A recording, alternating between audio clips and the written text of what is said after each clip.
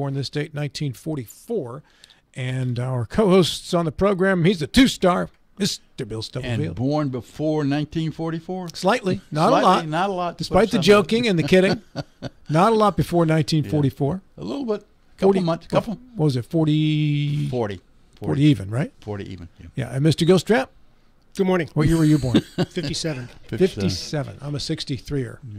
Beginning of it, January 30. So I was, you were young. 9.5 months old at the Kennedy assassination, I think. 9 months, 3 weeks, somewhere around there. Yeah. An interesting day. That's one of those events that we'll always remember where we were at the time. I won't. You won't. I don't remember where I was. It was before consciousness, really. Janet McNulty, our guest here, that's the voice you just heard in the background. Janet, good morning to you. Good morning. Yeah. You just finished up your latest political foray, and you run for Congress, you've run for Senate. You're moving your way up the ladder. Presidency is next, I presume. Yeah, no, hell will have to freeze over first. Not going to happen just yet? Yeah. What do you think about running for office? What do you like about it? What do you not like about it? And don't say not winning is what I don't like about it. But not winning is what I don't like about it. Yeah. No, honestly, if you want to know how the political process works, you want to know really what's going on locally, nationally, run for office. You're going to learn a lot. Not just how much money you have to spend or just don't want to spend because I chose to stay on a budget, but you're going to figure out people who can trust, people who might be able to help you. You're going to learn where people stand on the issues. You're going to figure out what issues really are important and not just what the media reports. Mm-hmm. Not to mention all the paperwork you get to file. Yeah, you've been up a couple of big chunks of the apple there in the offices that you were running for. Mm-hmm. You kind of went big or go home in those situations. Why go big or go home right away? Ever since I was a child, people told me start small. Take baby steps, slowly work your ways up. And I did that for basically 18 years of my life. And it shows for it. I never got anywhere. So I figured if you're going to do something, do it. You never know where you're going to land. You never know what's going to happen. I was pretty certain what the outcome would be, obviously. I didn't have a lot of support when I ran, and I didn't have much money. But again, I've reached the point where you go big or go home. Fair enough. So at the end of the process of running for politics, did you come out of it more or less cynical than when you went in? I would say probably a bit more cynical. Oh, well, then you should post in our audience on Facebook. Yeah, I have things to do, so I try not to be on social media a whole lot because you can find yourself scrolling through Facebook for about 2 hours and then wonder what you were doing. For the offices you ran for, did you seriously think, did you even consider that you'd win? I thought maybe if there was a gigantic miracle, there is a chance. Sometimes the unknown and the impossible happens. Mm-hmm. But it really depends upon the electorate. It depends on how angry they are at their current representatives or senators. It depends on what they want, but it also depends on how many people show up to vote. And unfortunately, we have very low voter turnout. Yeah, I'm an advocate for the small office, if you will, for two reasons. One, it enhances, you have a better chance of winning. Also, I think you have more of an impact upon the constituents, say county commission, county council, or even state senator or the delegate. So I'm always a little surprised how serious, or always curious how serious someone that is running for a national office for first time out of the barrel they are. So. When I choose to do something, I do it, and I do it to the best of my ability. I always have, even if the odds are against me. Because I moved around a lot as a child, I tend to be more nationally focused. I've lived in a lot of different areas. When I ran for delegate, Mr. Overton told me a bit of advice to choose what you're focused on and go for that. So I did some thinking, and I figured, well, I know a lot about the country. I've been in the Southwest. I've been in the Midwest. I've been in really tiny towns that only had a population of 3,000 people. So I've gotten to know the country in a way and how different groups of people work and how we're all different as Americans, yet all very similar. So I took his advice, and I ran for national office, since that tends to be where my focus is. I also just didn't like the people running. The thing about Janet is you can never tell where she is on an issue. She couches, she hedges, she beats around the bush. You just don't know how she feels. Yeah. You also have been, since 2011, writing books. Yes. Yeah. How many have you pumped out? I have about 25 novels and about 24 kids' books. That's astounding. Yes, I got bored. Well, you have a stack of books in front of you right now. This is my latest series. It's called the Unchained Trilogy. Hold that up to your camera there so we can see it. Can you see it? Yeah. So this is the first book, Enchained, and I have the series completed for those who are interested. This is book number 2, and this is the final book that I published last summer. Okay. And the theme?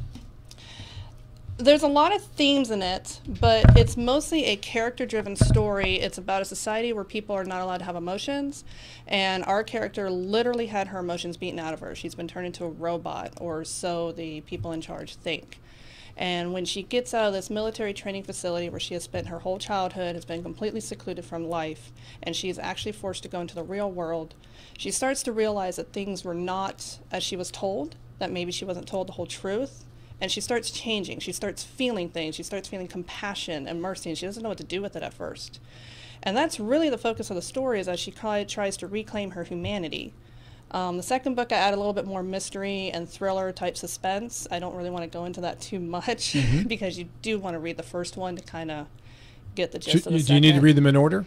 It would help. You can start with the second or third, but she makes because it's all told from her point of view, she'll make a lot of references to the first. So it does help if you start with the first one, because the whole story is one complete story. Each book literally picks up where the last one left off, but I had to split it into 3 because it just got to be so long. You can't publish a 1,400-page book. And how did you publish the books? KDP, Amazon KDP. I also did it through Draft Through Digital, Smashwords, basically self-published. How much money do you need to have to get a book published? You can do it for nothing, but if you want quality artwork, it would be in your interest to hire an artist, which is what I did. I found an artist on Fiverr to do the artwork for me. I learned how to use software so that I could do all the formatting myself for ebook and print. But if you want it done professionally and you don't like working with software, then you might have to shovel out a couple $100 for someone to do the formatting for you. Now, our colleague, Mr. Gilstrap, has a reputation of killing everybody off. Do you do the same thing? Only certain people, Bill. Who pay for that right handsomely? Well, yes. If you want a story that has impact, unfortunately, this isn't a happy story. So people are going to die, including people the character cares about. And I'm not going to tell you who dies. You have to read that. But also, the bastards that deserve it do get what they deserve. So there's some vengefulness in there. All right, John, author to author, go get it. So where does the idea come from? I mean, there had to be a night or a time when you're sitting around saying, "Okay, this is eating me alive. I've got to start writing it down." So what's the kernel that starts it? I can't say exactly where the idea came from because I got it when I was completing another project of mine. So I put this one on hold for a while. Sorry, I'm not used to microphones. I put this one on hold for a while because I was completing a science fiction adventure series, and I can only work on so many projects at one time before you start getting them all muddled together. But I guess it's the idea of this woman who was raised in a military-like society and turned into a fighting machine, having to run a gauntlet and fight every day of her life, just wouldn't leave me alone. So eventually, when I finished up my previous project, I wrote what became chapter 1, though I probably deleted it about 3 times before I got the one I liked. And I figured, okay, fine, I'm done, because I was not ready to start another writing project at the time, because this took me 7 years to write. But it wouldn't let me go. So the next thing I know, I wrote chapter 2, and then before I knew it, I had 5 chapters and 100 pages. So at that point, I decided, all right, this project isn't letting me go. I can't get the idea out of my head. So I just kept writing until I had about 1,400 pages of story. So you didn't release them one at a time? You released them all at once as a trilogy? I did do one at a time. I didn't have the whole thing written when I released the first one, but I did have outlines all the way up through the end. But when I got to the end of the first book and I still had a lot more story to write, I realized that I was going to have to break it up into separate books anyways, because since I do print on demand, they only let you print books up to a certain length. So otherwise it just becomes too costly. So I just broke it off. I found a point where I figured it was a good place to break. And then when I got the second book finished, which I was almost done writing by the time I published the first, I just found a break. I just had to choose it because, again, trying to publish a 1,400-page hardback. I mean, who wants to hold that? Yeah. Now, you said print on demand. What does that mean? Well, that means through Amazon KDP, your book... Kindle Direct Publishing. Yeah. That's what. Sorry. Kindle Direct Publishing, what it is you upload the files, but the book is not printed until somebody places an order on the web page that Amazon sets up for you. Gotcha. Yeah, for listeners, there's 2 distinct worlds that have developed over the years. One is the traditional publishing model, which is the one that's existed forever, of which I'm a part, where you publisher buys the manuscript, an editor, and take care of all of that. And the one that is developed more recently is the independent publishing or self-publishing. It's many different names for the same thing, which is where the author finishes the project and then is pretty much responsible for every step along the way, from cover design to editing to getting the book pushed out. My question to you is: did you consider the traditional route first, or did you go straight to the indie? I did consider the traditional route with another book that I had completed over 10 years ago, but I either never got a reply to my inquiries or I just got flat out rejections. At that point, a friend of mine told me about Amazon, Kindle Direct Publishing. It was new at the time, it had just come up. And I just figured, what did I have to lose? I wasn't getting anywhere trying to go the traditional route, and if I don't get anywhere going the self-publishing route, at least I tried. What about your children's book? You say you've written a 24-kid book, a children's book? I believe so, yes. Is there a common theme among those books? It depends on which ones you read, but for the most part, I tried to keep my kids' books just fun to read. I didn't really want them to be serious. I have one that's a rhyming book. It's called Rhymes a Lot. It's kind of dumb, but It makes sense. but it's just a quirky, funny little book about, different people in a town and some of the different things they do, but there is no real theme to it because I just want it to be a fun story you could read with your child. And what is your target age?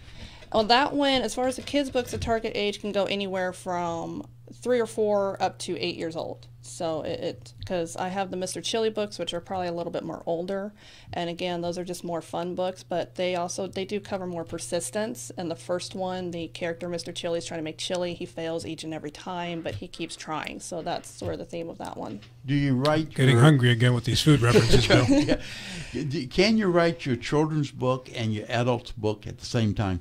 Yes, actually, I've done that. That's how I got so many besides being bored. One in the left hand, one in the right hand. Just it's like It playing works. the piano. Just bumping them out. I am slightly ambidextrous, so yeah. No, really. Can you throw with either arm? I'm not very good at it, but I can. Yeah. Are you truly ambidextrous if you're not good at throwing with either arm? I said slightly, but I can. And that's only because you have to really practice, but I can write with both hands. Well, that's pretty good. I don't think I could do anything with my left hand in regards to writing. It just wouldn't. If the right one doesn't write well enough for the left one to even compete. So how are the book sales going? What has been your best-selling book? That really depends month to month, to be honest. How about overall cumulative totals? What I book think did you do? overall, and it's not this series necessarily, overall it's my mystery series that seems to have the best-selling books. Who's your mystery character? It's called Mellow Summers. Mellow Summer. Okay. And that one, so for an independent publisher, what's a good number of books to sell that make you go, oh, that was pretty cool, that's a good number? The way I look at it, depending on how much marketing you're able to put into it, which is a huge gamble anyways, if you can get 10 sales in a month of your paid books, you're doing pretty good, especially if you're not able to pour a lot of money into marketing, which I have not been able to lately. But it depends on what you're going for. Some people are able to get 200 to 300 sales a month. Others are lucky if they get 1 or 2. The way I figure it, if you're able to get a little bit of income to supplement what you're getting, you're doing pretty well. And if you're able to put that money back into the marketing of your book and get more sales, then you're doing pretty well. Now, what do you ask for a hardcover bound book like that? Based on the cost of printing, this hard copy is going to cost you about $35 because I spend about $20 in printing costs per book. So and then the rest of you'll it, net about $15 out of that book? I actually net about $3 or $4. 3 or 4 out of Because the it's not just $35. printing. I have the fees I have to pay for the company I go for, and then there's service fees and just everything else, plus return processing fees should people want to return the book. Is that worth the amount of time and effort and energy it takes to write a book to net $3 per book?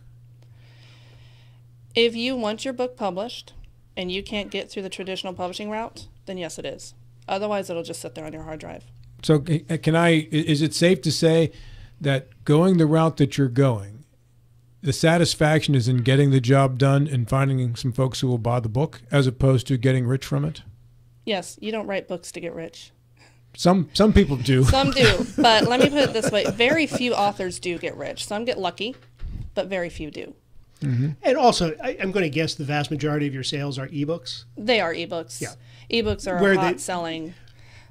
And the costs associated to you with ebooks are vastly less. They're way less. I probably, because the delivery fee that Amazon has, because it always depends upon the size of your file, I probably only pay about 70 cents to $1 per download. I charge $5.99 for these particular books. So I'm netting at a 70% royalty rate, about $270 to $350 a book. Okay. Do you have another series in mind that you're going to do? I don't have one in mind right now, but I'm sure I'll get one eventually. But I did take a year off from writing because I spent 7 years writing these. I've basically been writing books for 13 straight years. I needed a break. So you ran for office. Yeah, I did. So tell us about, I'm going to move into my wheelhouse a little bit. Let's talk about the mystery thrillers. Mellow Summers is the name? Yes, it's called the... Amateur Sleuth, or what's... She's just an amateur sleuth. She's a college student, basically moves to Vermont, and ends up moving to an apartment that happens to be haunted by the previous resident. So are they horror type? No, they're just cozy paranormal mysteries. Okay. They're more fun, flirty. They're not serious books. Let's put it that way. I try to keep them more fun, lighthearted. Each book is probably 200 pages or less. Okay. Do you have an author that you model yourself after, or an author who inspired you? I don't have a particular author who inspired me. I do read a lot of books. I know I read Tolkien as a teenager. I obviously read the Harry Potter books. And, don't say it that way. I love the Harry Potter books. Too. I'm proud of my Harry Potter books. When they became a thing, I swore I was never going to read them, but I found myself reading them. Became a pop culture phenomenon, right? Your book, your trilogy that's in front of you right there.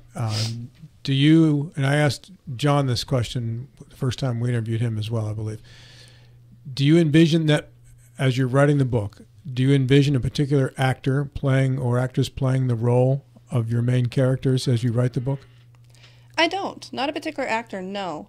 My books play like movies in my head, but I don't envision a particular actor playing the character. Now that it's finished, though, if someone came to you next week and said, hey, we've got a movie deal on your books, who would you think in your mind would be your lead character? I don't know who would be the lead character, to be honest, because she's 18. And I think as far as who's playing her, maybe somebody new who's looking to break out would probably be best, because they would give it their all. You know, they wouldn't have that resume with the whole, oh, I'm a lead actor, I've got this huge resume, I've made a lot of money. People are going to love what I do. But someone new playing the character Nani would give it everything they have to bring that character to life. Now, as for some of the side characters, there's a character named Luther in the story. He's an older man, kind of serves as a mentor to her eventually. Idris Elba would play him very well. With the accent or without? Oh, with the accent. It's very sexy. With the accent? Yeah, because I've seen him in a couple different roles, and it probably depends on how you first saw that person, but I first saw Idris Elba without the accent, so that's kind of always the way that in my head that I hear him, right? So how do you know a book is done? You honestly just know. I don't know how else to describe it. When you have nothing else to write, nothing else to say, and you have effectively tied up all the loose ends, it's done. John, how do you know when one of your books is done? It's the exact same answer. Sometimes it's just, sometimes it's a surprise. You realize, okay, this is, well, there's done and then there's done. The story ends for me when you just realize, okay, this is exactly the right spot, and it's always a surprise when it ends. It's either a line or a bit of action that happens. It's just, this is the perfect spot. That's not when the book's done. The book's done then when you go back and then, that the polish to make sure that it's. I should have maybe said when the story is done. Yeah. Or I was going to say when everybody's killed off. There's nobody left. Only certain people. Only the ones that deserve it. Yeah. So, but that's part of. I asked a painter friend of mine that same question, and it comes. I think anybody that's involved in an artistry kind of thing, there is a point in a snow scene, if you're painting a landscape, where there's one too many leaves on a tree, or there's one too many snowflakes in the snow scene. One too many bodies scattered in your book. Yes, or one too many words. Janet, I have 60 seconds left. How do folks get one of your books? I have a website, McNultyJanet.com, that you can go to. You can look me up on Amazon. Just type Janet McNulty into the Amazon search bar. All of my books will come up. Spell McNulty for our radio audience. McNulty. Just like it sounds. Yep. If you were to recommend to one of your potential purchasers of a book, what book they should buy to start with out of your collection of books, which one would you recommend? If you want a serious book that's character-driven, I would definitely recommend Enchained. If you want something that's fun, flirty, and you don't really need to think about it, do the Mellow Summer series. I got 15 books in that series. Good answer. Hey, good to see you in a non-political role. You laugh more when you're not running for office. Did you know that? I'm more nervous when I'm running for office. Oh, good stuff. Thank you for coming in. You're welcome. Thank you. Janet McNulty, and we are back with a final minute here. This segment